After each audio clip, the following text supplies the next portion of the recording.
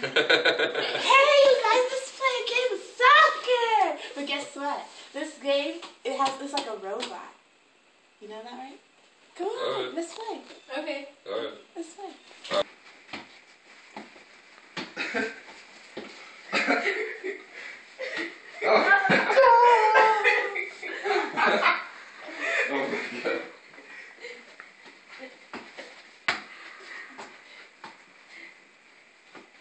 Oh yeah. Woo!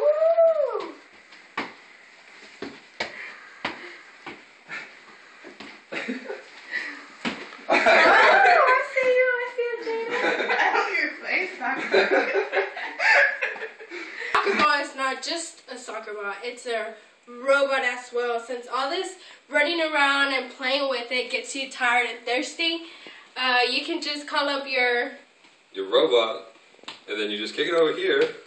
Transform. Bam, we got yourself a robot. and then it can do whatever you want it to do. It can type up your essay, it can cook for you, it can clean for you, anything. Like, I want an egg right now. He can just go up to our kitchen and he will cook us some eggs. We'll put music into it.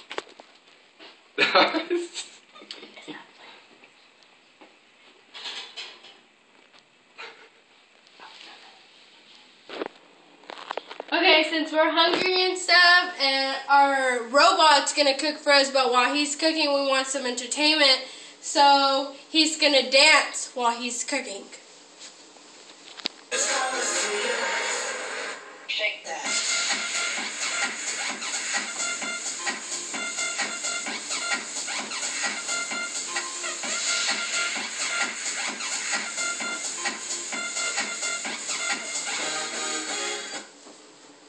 Robot soccer ball.